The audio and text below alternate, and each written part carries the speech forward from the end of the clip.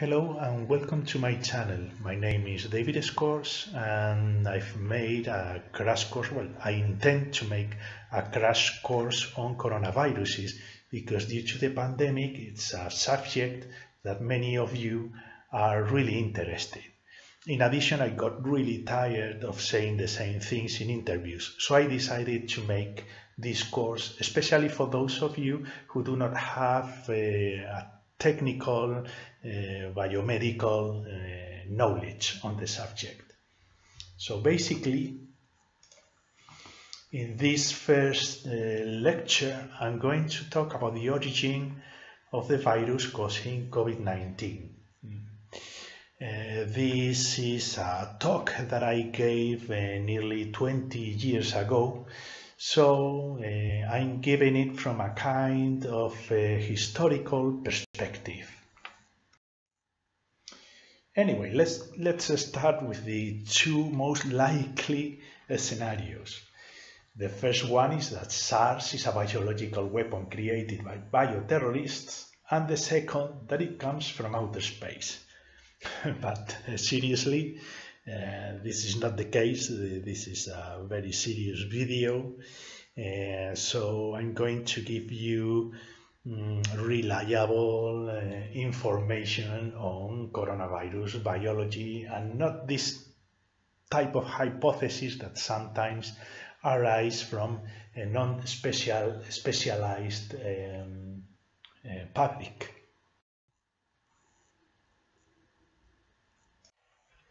As I mentioned before, I gave this presentation nearly 20 years ago. Not in 2019, but in 2003. That's why I call this presentation Echoes from the Past, an outbreak of pneumonia. And many of you may not remember that in March 2003, there was a warning from the CDC in Atlanta and the WHO of an unusual pneumonia outbreak in China. So there were, as in 2019, there were many people dying from the disease, and Dr. Carlo Urbani identified this disease as a novel kind of illness, and he called this severe and acute respiratory syndrome, or SARS. He died of the disease treating patients with this illness. So at the time it was an unknown disease and clearly out of control. And there was, as an absolute priority, we tried to identify the pathogen. We have to remember that this was 20 years ago. So pathogen identification was not as straightforward as we can do today. This is an example of the situation in which we were in 17th of March 2003. This is the map of the world, yeah, and this pneumonia outbreak, this SARS outbreak, took place here, which is basically the same region in which the COVID-19 jumped to the human population 20 years later. Yeah? So we had quite a big number of infected people in China, 255 by March 2003, and it was spreading quite rapidly. So for example, it spread to the United States of America, in which we found 37 cases, and to Canada with 44 cases. In Spain, we had a potential case that it turned out not to be SARS, but common. I'm sure all of you know how to interpret this kind of graphs during these 2 years of pandemic with COVID-19. This is the number of subjects. This here, the accumulated cases in March, April, May and June. So you see it was exponentially growing until May and June 2003 because China imposed very strict measures to try to contain it. These are the new cases, and as you see, from May onwards, it was they were clearly decreasing, and the number of the deaths during these 4 months was not above 1,000 cases. The death rate of this original strain of SARS was close to 10%, so about 5 to 10-fold higher than the current COVID-19.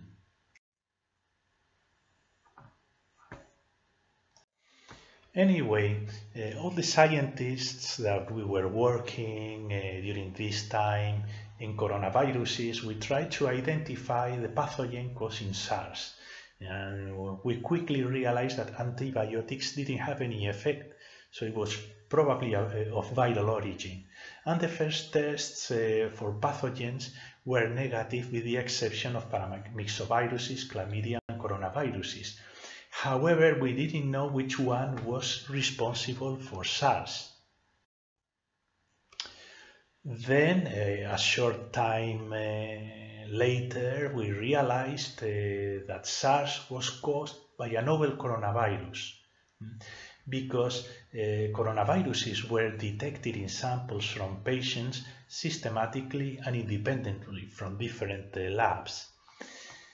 We could sequence the genome in a record time, something like 2 months approximately. We have to remember that this was 20 years ago, so it's not like nowadays that we can, I don't know, sequence thousands of coronavirus genomes in a couple of days. Yeah, the technology has advanced quite a lot.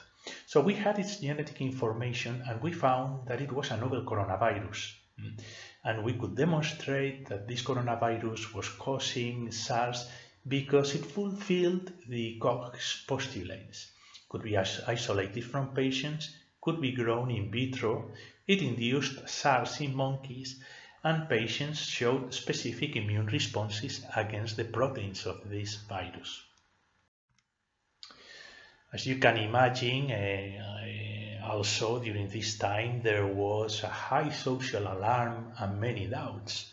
Nobody knew what coronaviruses were apart from us that were working on coronaviruses. So they were asking us, where does it come from? Or is this a unique case in nature? Or why is it so virulent? Or has the outbreak finished? You have to remember that I gave this talk in July 2003, and we still had some cases of SARS going on. So basically these are coronaviruses. I'm not going to describe them in detail because I will make another presentation with the composition of coronaviruses, but basically they are pretty beautiful under the electronic microscope. They are spherical with a membrane. They have a crown of peplomers here that they use to enter the cell. So basically an RNA virus which had a typical appearance under the microscope. We could sequence the genome as well. I'm not going to give too many details here. I will make another video on it, but it was a typical coronavirus genome encoding the replicates, the structural genes here, and some novel genes that were giving these novel coronaviruses with an enhanced pathogenicity in humans. Well, coronaviruses are quite common in the animal kingdom. They are classified in 3 groups here. They can infect many species, including us, pigs, dogs, sorry for this mistake, cat, humans, cows, mice, birds, rabbits, and these are some of the prototype coronavirus species here, human coronavirus 229E, which causes common cold, the human coronavirus OC43, which also causes a common cold. But anyway, These coronaviruses, they usually cause respiratory or enteric diseases. Where does it come from? When we virologists want to understand the potential origin of a virus, we compare its genome with the genome of other species of coronaviruses. So here is a phylogenetic tree of some of the typical species of coronaviruses: avian coronaviruses, cow, mice, the SARS coronavirus, a human coronavirus, two porcine coronaviruses.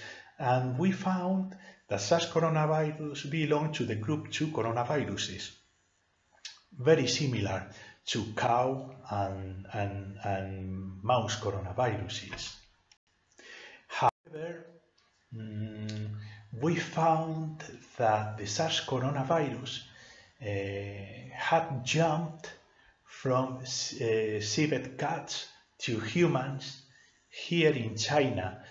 And at the time that I was giving this presentation, we hadn't identified the endemic species in which this virus was living. Yeah. Then later we found that bats had this virus as an endemic virus. Yeah. And these bat species are quite common in China and also in India.